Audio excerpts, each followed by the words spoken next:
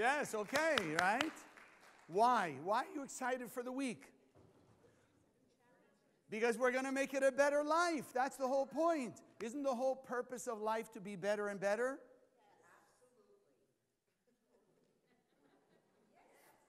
Do you want a better life? Maybe these people here, I don't know. Maybe they've already got it too good. Okay, good. Louder. They got to hear you in Italy and Norway. Where do I have? South Africa. Do you want a better life? Yes. The only issue is how are we going to do that? How do we make our lives better?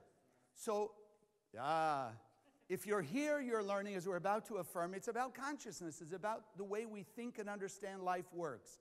If we don't raise our understanding of life, then what's going to happen to the way we act? The way we act is going to stay the same. We cannot stay the same and expect our life to get better. We have to be better people. And as we're going to discuss today, it's only up to us. So the beauty of Kabbalah, and I was just sharing it, I do a few minutes online before we get here in the room. The beauty of Kabbalah is it's not about, no matter what your opponent in your head tells you, it's not about religion, it's not about dogma, it's not about ritual, it's not about philosophy, it's not about theology. In fact, the paradox is, it's only that opponent that's in our head who is there to train us to behave as we were created to behave, right? So therefore it's got to oppose us. It's that opponent who has created all the divisiveness. Religion, culture, language, nationality, colors, races, beliefs, etc.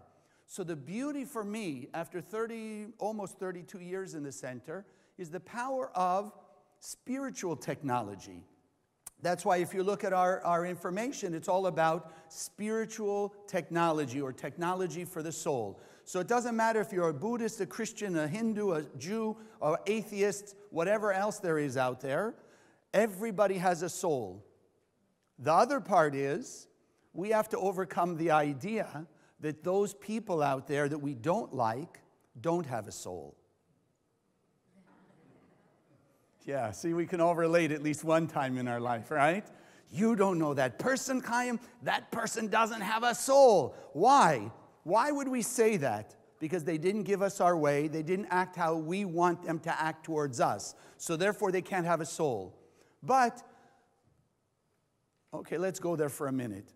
What in the physical universe does not have a soul? Let's think about it. A soul means what? Really, if we really boil it down, what does a soul mean? The power of the Creator. The power of the Creator. That's what a soul is. So the chairs you're sitting on, does it have a soul? Does it have energy of the Creator? Yes or yes?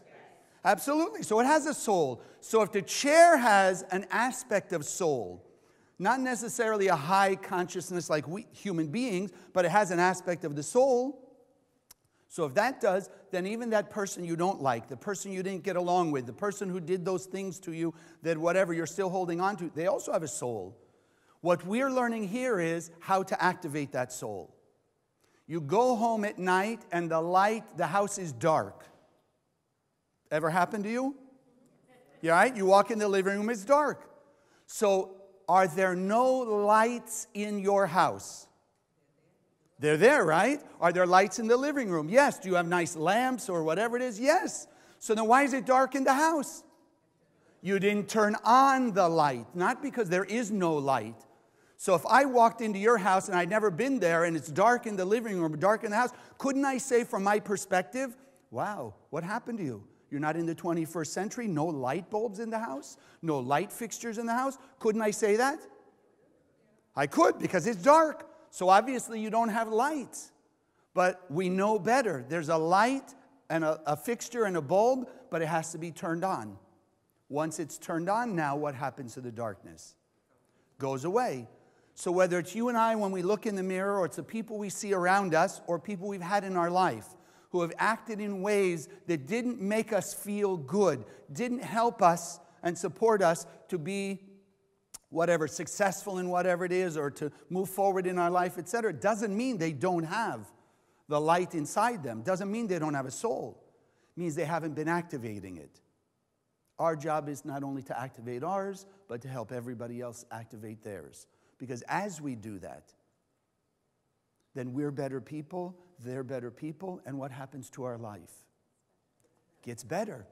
Because as we raise our consciousness to see that bigger picture, then it's easier for us to act in that bigger picture. And once we do that, then our life has to be better. Has to be, because the universe is cause and effect based on us, as we'll talk today. So, yes, I forgot to ask. How many of you are brand new to Spiritual Sunday? Ooh, raise your hands high. Thank you for joining us. All right. And thank you for joining us, especially these weeks, right? When people are going off on their vacations or whatever it is. So, what we're going to do is we're going to say our affirmation. And the beauty of the affirmation, even though it's the same thing we say every week, does it have to do the same things for us? Exactly. Changes by the power we put in it. Changes by the effort in our consciousness. So if it's the same in our mind, then that's what it will do. If it's today different than it was last week, then it will do different things for us. So let's say it together. Those of you online, you can join us. I know it's projected there. We say it together. Consciousness is everything. I raise my consciousness today to see the miracles and wonders of life. I commit myself to behave with greater love, compassion, and kindness towards all human beings. And so while we're greeting each other here in the Boca Center, I would like you who are online to write a greeting to each other, maybe even say where you are, or let's say one good attribute about yourself that you're going to accentuate this week. Okay, so let's get started. The main message this morning. So 2 weeks ago, we entered into the month of Capricorn. And as we spoke a little about that, and in 2 weeks, we're going to enter into the month of Aquarius. All right, so we're like exactly right in the middle. So we mentioned Capricorn is our opportunity. It's the cosmic energy that will support us to overcome our illusions, our limitations, right? All of the things that hold us back from our perfection, from all the blessings the Creator gave us. So I wanted to add to that today, and those of you who follow on Facebook, I mentioned it there in that first sentence. God does not create chaos.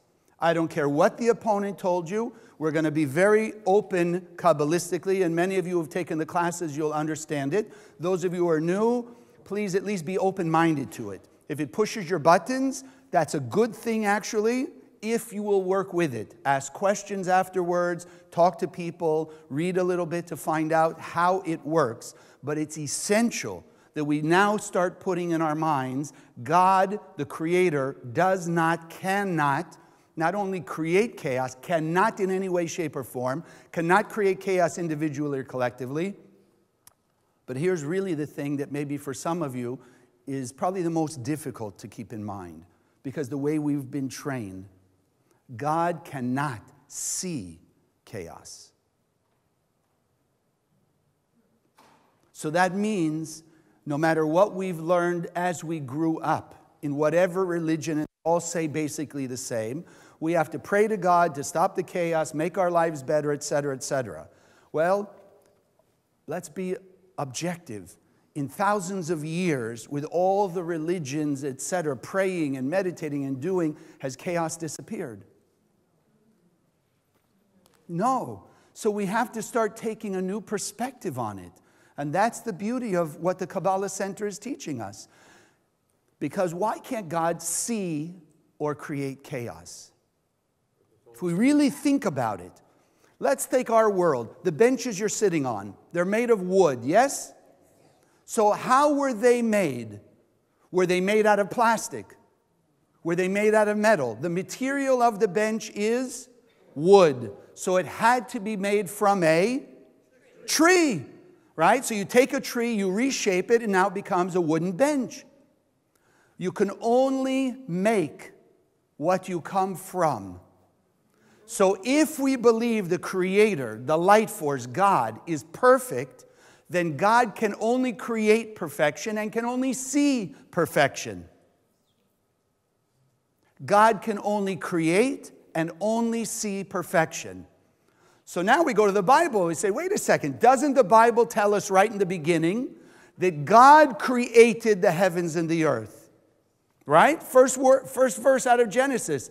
In the beginning, God created the heavens and the earth.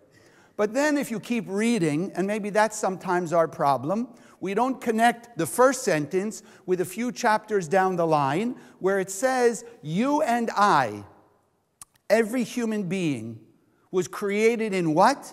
The image and likeness of God. Now, most of us as we grow up, we hear some of these things, etc., and I'm sure in many ways you are like me. You go, they tell you things, and when you start to ask questions, unfortunately, what? They don't always have answers. Sometimes it'll come down to, well, that's what God wants from us, and that's what's written, and that's what we have to do. But how many of you have children? How many of you remember when your children were, let's say, 4 or 5 or 6, and they could speak, and you tell them something, and what's the first thing they ask? Why? Now, of course, sadly, because many times we act like our parents, what we grew up with. So when our kids ask us, why mom, why dad, what do we say? Because I'm the mom, I'm the dad, because that's what we heard, right? But do we or do we not really have a reason? Everything we ask of our kids, we have a reason. Maybe selfish, maybe caught up in the moment, maybe sharing, doesn't matter, but there is a reason behind it. So the most natural thing for human beings is to ask why. But when it comes now to the Bible, we don't ask because we get so inundated by things, and if it starts to not make sense, then we just say, okay, but that's what religion is. The mysteries of the universe, the mysteries of the Creator. No, Kabbalah is taking out the mysteries. You ever read a mystery novel? You ever read it twice? The second time, if you read it, did you forget who did it? You're reading the whole book. You already know who did it. But sometimes even reading it the second time, it's not about who did it. It's about the journey along the way. Different details that you didn't remember hearing the first time, or suddenly now you see how it all fits together. Okay, I guess did you ever see the movie The Sixth Sense? You have to see it twice. Because you go along the first time and you're watching, and in the end you find out he's dead. Now you got to go back and watch the movie again and say, why didn't I see that? Even though you know what's at the end, but you're seeing it differently, yes or yes? Exactly. So in life, it's the same thing. Sometimes things are happening to us again and again and again because we didn't see it the right way the first time or the highest way. So every time gives us an opportunity to raise our consciousness, see it in a new way. So if you put those two verses of the Bible together, especially with the teaching called the Zohar that unlocks the code of the Bible. So when it says that you and I, human beings, created in the image and likeness of God, what does it mean? We have the power of creation. God created us. With its power of creation, we create the heaven and earth.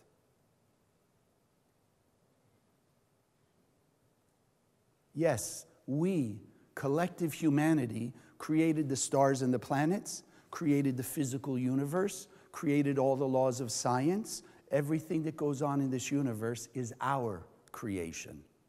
Using the power of God that was given to us, but it's our creation. And because we have a human side, we've been given free will in this universe, then we are able to create chaos. Because we have that perspective. We have the part of us. Anyone here has a little anger, jealousy, greed, ego, fear, insecurity? 4 people. The rest of the people here must have the issue of not always acknowledging the truth, right? We all have something. So if we have a little bit of impatience, then we are capable to see impatience or chaos, disarray in the world. Because we have it, we can see it. The Creator doesn't have impatience, cannot see impatience. The Creator doesn't have anger, does not see anger. The Creator doesn't have hatred and violence, cannot see hatred and violence. But we, because we have facets of that, we are able to recognize those things in the world, in our lives and in the world in general. But since we are in the image and likeness of the Creator, and now we're learning to understand that we are creating our heavens and our earth, then when we see chaos, what power do we also have? The ability to remove the chaos. But if we're waiting for somebody else to remove our chaos, or we're waiting for the Creator to remove our chaos, we'll be waiting forever. Because it's not up to them. We create our chaos, they create their chaos, and then collectively we can take away all the chaos. So we have to keep in mind the heaven and the earth that you and I see today, the way our life is, we have created it. Now, before those of you who are newer, or those of you watching online who are new, I am not saying in any way, shape, or form that you made that other person do that nasty thing to you. Please remember, that's not what we're saying. You didn't tell that other person, come hit me, or come steal from me, no, you didn't say that. You didn't create that. But you created whatever came from that. So we all make choices that put us in situations that allow us the capability to do what we came here to do. Be better divine beings. Be better divine beings. Take away the chaos. Those of you who've been with us for a while, you know my favorite example. Okay, I won't test you. The Rubik's Cube. Everyone knows what a Rubik's Cube is? You buy it off the shelf. It's perfect. Each side, white, blue, yellow, whatever the colors are, it's perfect. Now you do like this, right? You mix it up. Now, does it look like it's all white, all yellow, all red, all green? No, now it looks like chaos. Now it looks like chaos. Who turned perfection to chaos? We did. So then if we learn the system, we can turn chaos back to perfection. If you're like me, I don't know the system. So for me, it will remain chaos forever. Or until I give it to my kids. They can turn it back into order because they know how. They know the system. So the power of the Kabbalah Center for almost 100 years now, from the lineage of great Kabbalists back to the origin of the Zohar itself, is to give every human being on earth the wisdom, the technology, the understanding of how to turn chaos back into order, like the Rubik's Cube, because the Creator only created perfection and then gave it to us. We have the ability to mix it up or put it back. So let's accept the responsibility for our life moving forward, for whether we create heaven or hell, order or chaos. It's in our hands. The power of what the center is to give us support from other people to put our lives into order. Nobody in this room, nobody watching, nobody, however close they are to you, how much they love you, can take your chaos away. It's not like the Rubik's Cube in that way. You can't give your chaos to somebody else to fix. They can encourage you, they can teach you the ways and means like we do here in the center, but in the end of the story, it's up to you. You create it.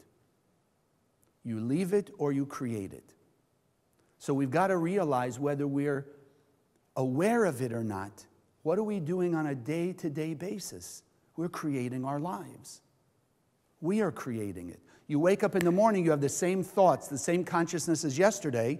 Guess what kind of world you create? The same. So even if you're mostly happy, that little piece that's not so happy will stay the same. Because we know the universe is cause and effect, is it not? So then it's all in our hands. As we will raise, like we affirm, greater actions of love, compassion, and kindness towards everybody, then the universe has to bring back to us love, kindness, compassion on a higher level. The more humble we are, the more humility comes back to us. Less ego dealing with other people, etc. Right down the line. It's all in our hands. So we've got to start realizing every thought we have is creating. Every action we do is creating. Because we are those co-creators. We've been given the power of creation. So this world is up to us.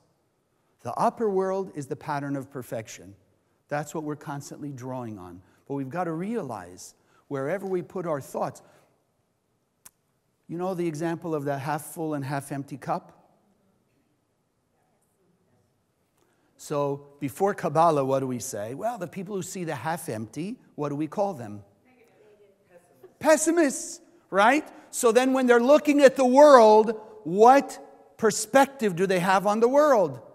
Pessimistic, right? Oh, look at the trouble, look at the chaos. Yes, that's just the way it's going to go. The world's just going to hell in a handbasket. Yes or yes? Because they've already started with a pessimistic idea. So they will see everything pessimistically. Now you have the other people, they see the half full. So what do we call them? Optimists. So then when they look around the world, say, yes, it looks bad over there, but you know what? It's going to be good. It's going to be good. It's going to be good. Our question as Kabbalists is, it's Lifeline, right? Our question as Kabbalists, what is going to make the world better? We can be optimistic all day, but if we don't do something, I can look at that Rubik's Cube and I can be optimistic. I even know that there's a solution to it. But if I sit there and just look, I say, yes, I know there's a solution. I know it can be done. I know it can be done. And I hold it for an hour. Is it going to change? Is it now going to be less chaotic? No, not at all, because I didn't do anything. So it's not about optimism or pessimism. It's about the actions we do, because the actions we do are what will come back to us. It's interesting. We don't often, and another way just that you'll understand that the Bible is a code, needs to be unlocked, which is what Kabbalah is about. So there's a very interesting verse in Job. You all know Job, biblical figure, right? Horrible life, as the Bible tells us, all the bad things that happened to him. So one of the verses, he says like this, "For the thing which I greatly feared is come upon me, and that which I was afraid of is come to me."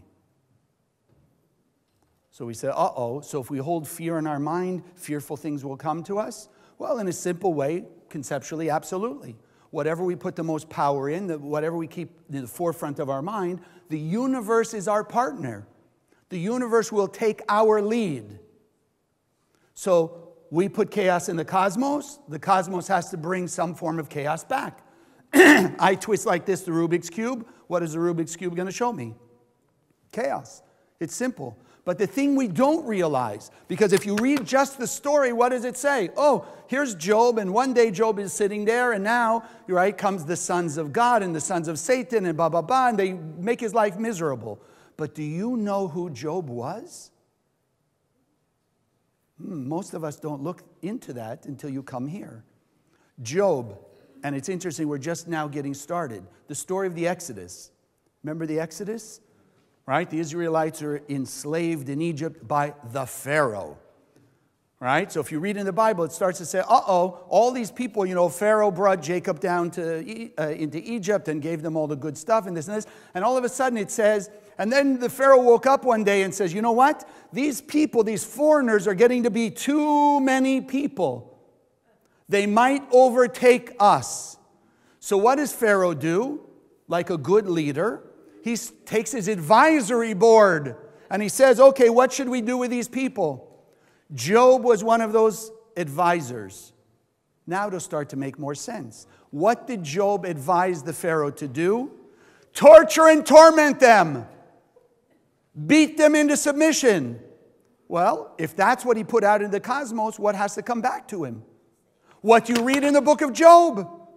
All the chaos that came to him. That in the end of the story, what was the real purpose of all that chaos that came back to him? Opportunity, like knowing the way to put the Rubik's Cube back. Which in the end he did. He finally came to believe in the Creator. Okay, I will be a good person. I will do better things. And he was restored. Like you and I. As we learn Kabbalah and put it into practice, our life will be piece by piece back into order. Back into order. Every day better and better and better. Not because the day makes it better, because we've made it better. We have the power of creation. The thing is, we don't acknowledge it, number one, and we don't believe how powerful we are. How many of you can multiply 365 by 248 now? Oh, somebody's got the answer, right? We can't do that, but we say, give me a calculator and I can get you the answer in a microsecond. Look how powerful the calculator is, or the computer. So my teachers, the Rav and Karen Berg, you know what they told me? Who built the calculator? Who built the computer? Human beings, no. The computer didn't build the computer. We built the computer. So if we built the computer, then our capacity has to be at least as good as that computer. But what happens? We blocked ourselves. We don't believe. We haven't opened ourselves up to the power that if we can create a computer, then we can be like a computer. And on top of that, what does the opponent do? There are people out there. Google them. I'm sure you'll find them. People who can do that. You can give them numbers like 10,638,000 times 9,342,000, and boom! Fast as a calculator, they can give you the answer. And the people I've heard say, I don't know how I do it. The number just shows up in my mind, and I'm just reading the number. But you and I don't believe we can do that. They're the exception to the rule. Right? There was a show on for a while, I don't know if it's still on, human beings like superhumans. Right? And all these different people with all these different capabilities that we would consider superhuman. But remember, we have, and maybe I'm a Libra, I see it easy. We have two natures. We have a human nature. We have a divine nature. If we give into our human nature, yes, it's like me and the Rubik's Cube. My human nature doesn't know the system. For me, it'll always be chaos. But my divine nature has the answers for everything, because that's the perfection the Creator implanted in us, that we are here to make manifest. That's our job. So if one person can be a human calculator, we can all do it. We can all process, and we do. We don't even realize it. Ask any physiological researcher. The brain processes, even when we don't realize it, probably hundreds of thousands of times more information than the greatest computer on earth. But we're not conscious. So therefore, when these different things come, we say, oh, I can't do that, I can't do that, I can't do that. But meanwhile, we're already expressing more power than the greatest computer on earth. But like any computer, what do they call it? GIGO? Garbage in, garbage out. So we have the greatest supercomputer in our brain, but if we allow garbage in, the only thing it's going to be is garbage out. Just like a computer. The same thing. So let's start waking up and realizing, no, we are here to create our own lives, and we are constantly creating whether we realize it or not. What power are we using? Yes, that's important. We're using the power of the Creator. We're using the power of the light force. It's not our own power, but we're the ones who determine on or off, channeling the power of the light or not channeling the power of the light, seeing chaos or seeing order. My kids with the Rubik's Cube, they see order. I see chaos. It's the same Rubik's Cube. You can see the half empty, you can see the half full, or you can be a Kabbalist, and what do you see? Both. What's the truth? The absolute objective truth. Is it only half full or only half empty? It's both, objective truth. Which we look at is what we create. Which we look at is which we create. So today, let's start looking at the whole picture. How many of you have chaos in your life?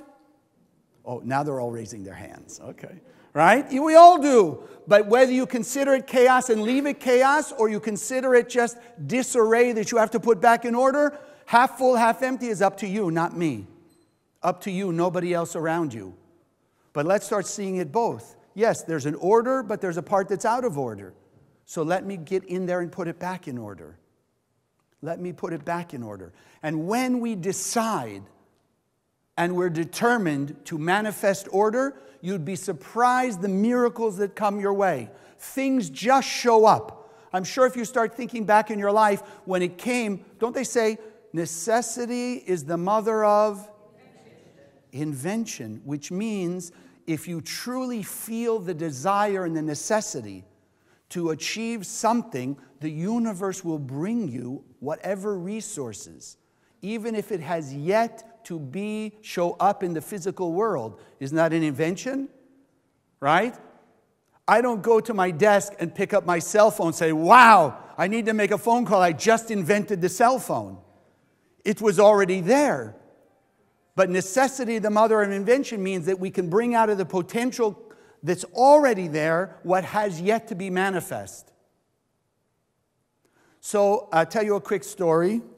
Okay, relatively quick. When I came to the Kabbalah Center, I wasn't known by my Kabbalistic name, Chaim. But I started to use Chaim as my name. So really, to cut the long story short, I decided I wanted Chaim to be my official name.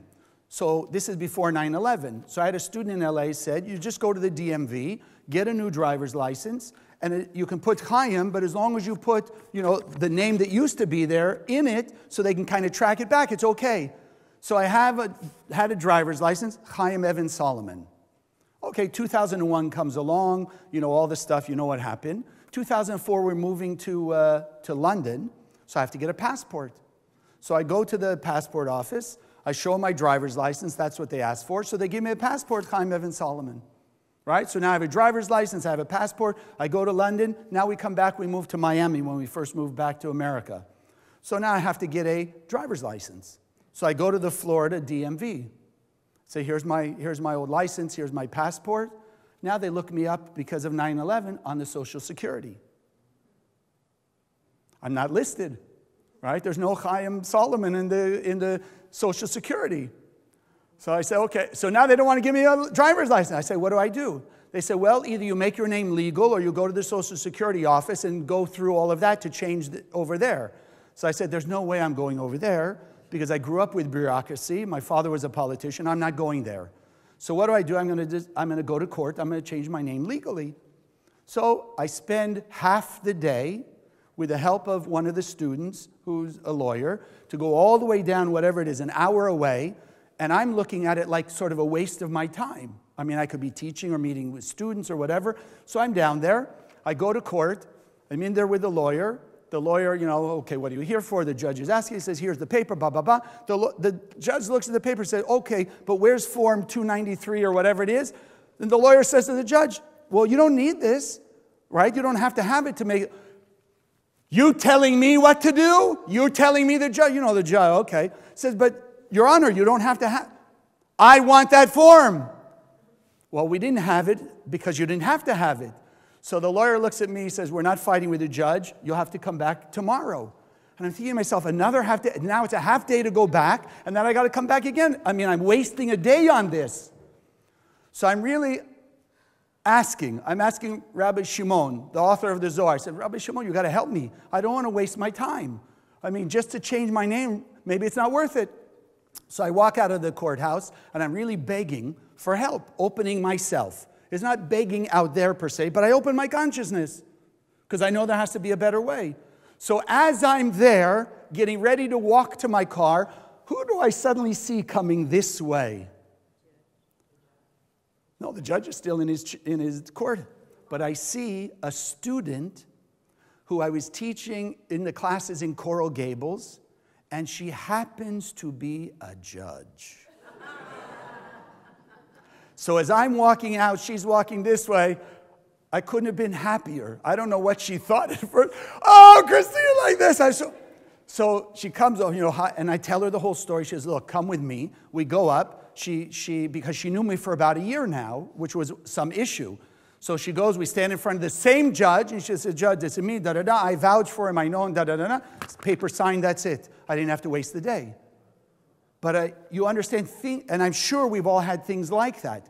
There was a moment when you needed something and someone showed up, something happened, some change, etc., because we opened ourselves. So again, like the human calculator, if you can do it once, how many times can you do it? Infinite, but you have to be open. You have to be open in the same way. You have to have that almost desperate desire for the light to motivate us to do the action. That's the key. And we can't always do that. But now they're telling us all over the world that the Kabbalists were considered crazy, far out, loony, whatever, thousands of years ago when they told us mind over matter. But today everybody knows mind over matter. It's simply called, in some circles, placebo effect. What's a placebo effect? Oh, somebody with a disease, and they say, here, we have the magic pill. It's a research pill. It's really what? Sugar. But if you take it, it'll heal your issue. And there's a vast majority of people who will take it, believing that it will cure. And guess what happens? The body cures the ailment. That's not mind over matter. That's not consciousness is everything. We had a guy, unfortunately it's in the opposite way, because it works both ways. We had a guy I met when I first came to the center 32 years ago. He was in one of the wars, unfortunately, that occur often in the Middle East. I think it was the Six-Day War, actually. He's out with some friends. They're out on patrol, whatever it was. A bomb came and blew up his friend right in front of his eyes. Now, he looks up in heaven to the sky, and he says, and imagine the intensity of the power, the passion, the emotion. He looked up at the sky, and he says, if this is what life is, he doesn't want to see any more. From that moment forward, he became blind. Now, was it God blinded him? It was his own creative energy used in a negative way. The sad part of this, for all the years, and he just passed a few years ago, he couldn't build, unfortunately, enough positive energy, positive consciousness to counteract it. Because it is simple, a balance. If he put 50,000 units of energy into that statement, he needed to build 50,000 units of light to counteract it. But you and I know which is a more powerful emotion for most of us. The anger, the negative, or the positive? The negative. So we put much more energy. So that's why we're here, one, to learn how to prevent, and two, the tools that we can speed it up, which is why every time we have a spiritual Sunday, at the end we meditate with one of the 72 names of God, because we can speed up the process of bringing more and more light. Those of you who are scanning from the Zohar, the power of the Zohar is speeding up the process. It still doesn't do the work for us, but it just empowers us, opens our consciousness, activates the DNA of the Creator in us and other people to speed up the process. Because there's nothing that can't be changed. But we have to put our energy into it. So when you say, yeah, but you know what, Chaim, I've been thinking for years and years and years, I want X, Y, Z to happen. Great. You want it to happen. How much power are you putting behind it? How much belief are you putting in it? Or is it like, I really don't believe it, but I would like it to happen? Well, then how much power are you putting in? So the universe works not only on our desires or our thoughts, but the energy we put in it. So when we wake up in the morning, most people still holding on to the doubt of yesterday, the half-empty part of yesterday. So they wake up in the morning, and what are they creating? Same old, same old. Even though they say, but I want a better day. Yes, but what are you doing about it? Because we've got to overcome all those thoughts in our mind that it's up to the Creator. So what does it say? Every day the Kabbalists encourage us to recite a verse, or at least have it in mind. Betuvo b'kol yom tamid ba'aseh bereshit. Every day the Creator is creating, renewing the universe for good. Sounds very religious, right? God's making the world new every day. So how come it's the same old, same old? Every day is an opportunity for us. There's continuous light, the power of creation being broadcast into this world. As we will receive it and make use of it, as we will refresh our own thinking, change the way we look at the universe, and then follow it with action, then things get recreated. If I really, really wanted to, and I must be honest, confess, I did try once. I went on YouTube, I looked at, the system, how to do it. You got to look at the middle dot and the this one and the that one. I looked at the video and I said, no, thank you. At least I have kids who can do it. And if I fall into that, I didn't want to continue. But it's not that it wasn't there. I didn't have the desire. So I didn't follow it. With practice.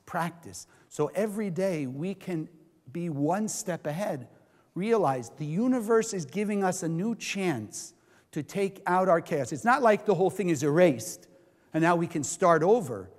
But it's a fresh day, and if we will refresh our own thinking and we'll accept more and more that we have the power of creation and perfection is already in us, we just have to make it manifest, then we can change everything. I have a student who just recently told me a story. His whole life, miserable, trouble, every facet of life you could imagine. So what kind of universe was he creating?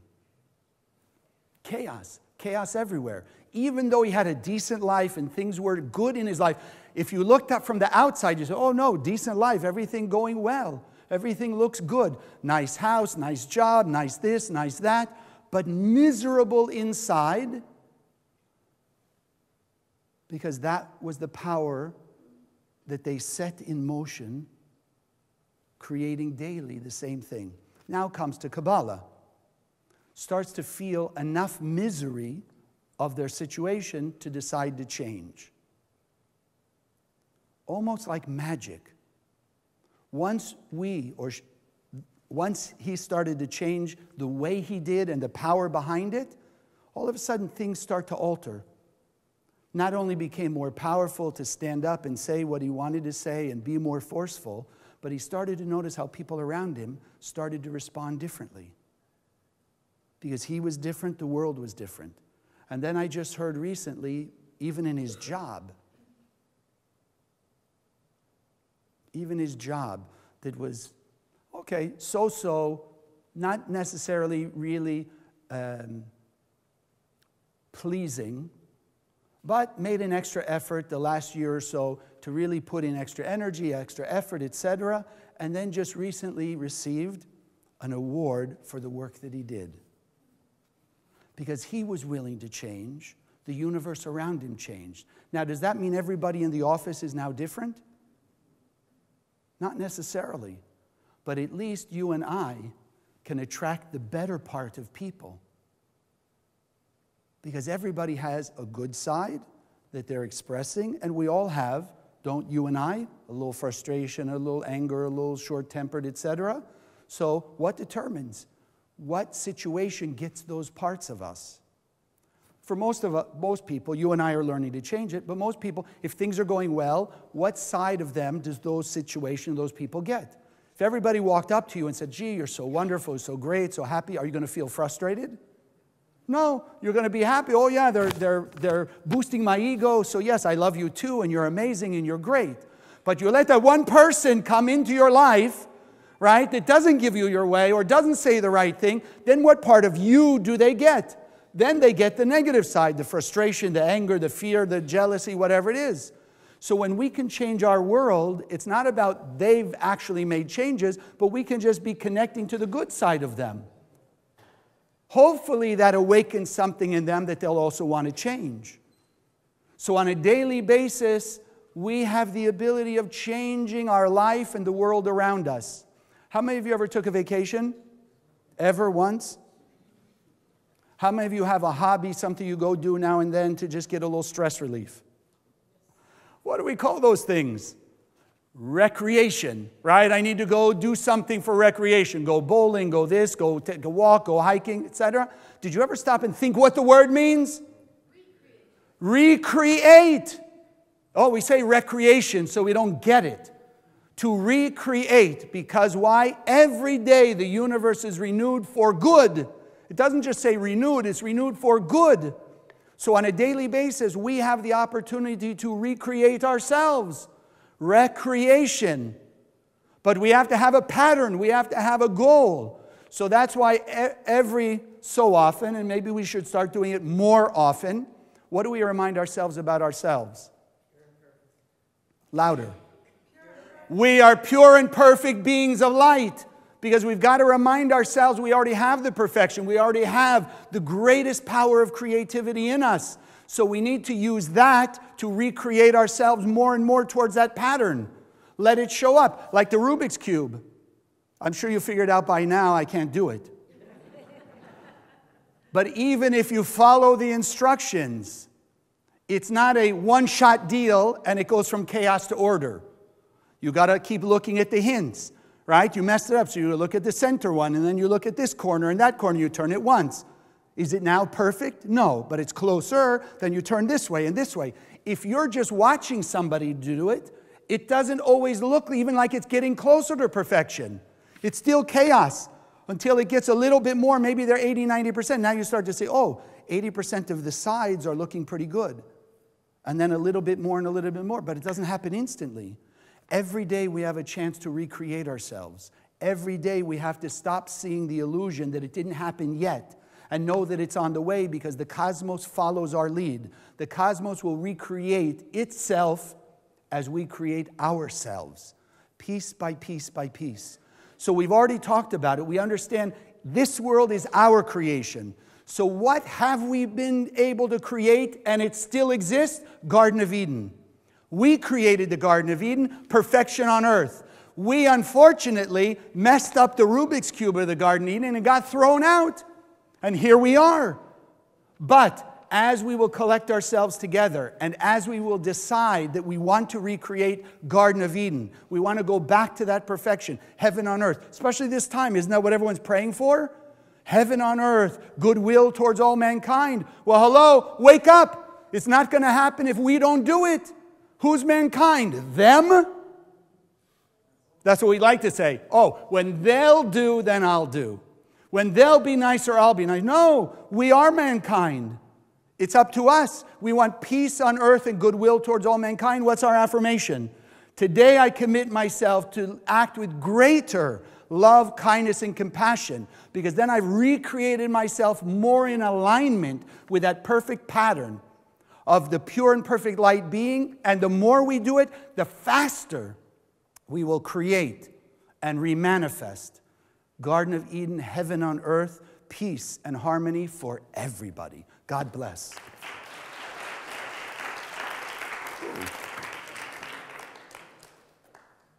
Okay. Thank you. So now what we do, those of you who are new, what we do now is we bless the offering. It is a free will offering. You're welcome to give whatever you'd like to give in acknowledgement of what you've received and in support of the projects of the center. And I just, a couple things before we actually do it. For those of you who are new, and we'll do here in a few minutes, we're going to do the meditation on one of the 72 names of God, which is based on the Aramaic letters. So these little books, if you don't have one, I encourage you to get one. And because it is the holiday season, think of it. You're going to go to a holiday party or going to some holiday gathering or whatever it is. Be a conduit of light. Make the world a better place. Get a few of them and give them out, not just randomly, like just to anybody, without thought. Find people that you know have a little more open consciousness. They're a little more spiritually oriented, and say, look, I would like to give you this book. I believe it's a book of power, the power of the Creator to bring blessings and peace and harmony into your life, even if you just keep it with you. It radiates the light of the Creator. And then offer it to them. Yes, yes, no, no. It's okay. If they want it, great. If not, you'll find somebody else. But at least make the effort, right, to ask the universe the help to find people that you can spread this. If you don't have one, it's amazingly important that you keep it with you. Keep it with you, just keep it around you. Okay, I want to just read you one quick story. I told you about the president of Paraguay, didn't I? A few weeks ago, we have, especially in South America, maybe they just have so much chaos, they're a little more motivated. But they have so much chaos, we have the Zohar Project. So about 2 weeks ago, some people in South America who've been going around all of South America handing out Zohars, they finally got the big sacred Zohar to the president of Paraguay. So we've got amazing, miraculous things going on out there. But I just want to read you this that came. Online, we got people all over the world. So he may be even watching. And just share with you, his name is Mohammed, his last name, initial T. So if he's watching, I hope he's smiling at me. But he writes like this: good morning from South Africa. I can't wait for your talk. May peace and the good Lord's blessing be with us all. Continue with your talks. It's making a difference. So I get this message. I write him back. I said, well, thank you, but how did you find us? So he writes me back. I would like to say divine guidance. I was soul searching, listening to lots of lectures on Sufism. and I came across your lectures, Spiritual Sundays with Chaim Solomon. Now I don't miss them at all. Our teachings, he's Muslim, our teachings are so much the same, and thank you for making me a better Muslim and a better human being. I have received your light. Now I am passing it on to others. Lots and lots of peace and blessings, and thank you once again. Yes. Just so you understand just the influence that we have on people around the world. And so that's why, the more we're letting people know about the center and the wisdom of Kabbalah and Spiritual Sunday, the faster we can make those changes. Because like this guy, he's Muslim, right? So what does that have to do with the Jews and the Christians and the Buddhists and everybody else? But this is why we mentioned this morning. It's not about the same religion or the same culture. South African, I can't relate to that culture. I didn't grow up in it. I can relate to a human being. I can relate to the soul there. But it's the soul that brings us all in common. And that's what we're reaching out to. And imagine what would happen if every person on earth could at least want to connect to the soul of a person instead of the outside. Whether they're white, black, yellow, brown, red, whether they're Jewish, Christian, Muslim, Buddhist, Hindu, South America, North America, South Africa, North and South Korea, and all that. Who cares? If we reach into the soul of people, think how the world will change. And that's up to us. We are recreating the world on a daily basis. And that's why we always take these extra few minutes to bless the offering, because it's going through the center to do more of this. And by your helping to empower it, then you're also receiving equally from what changes there are out there. Like this man, who knows which one of you who may have put, shared the video of one of these Spiritual Sundays, or just a message that you get from the center, you put it out there. For all you know, it's your message that got to this guy. We have no idea. Don't they say, 6 degrees of separation? You put it out there, someone else puts it out there, and suddenly we're all over the world. That's all it takes. That's all we're asking of you. So if you hold your offering in your hand, because we know money is a vessel. It's a container for the energy that you put in it, and that's why we want to put our love and our light and our blessings. So just hold it in your hands, infusing it with the energy of love, of peace, of harmony, goodwill.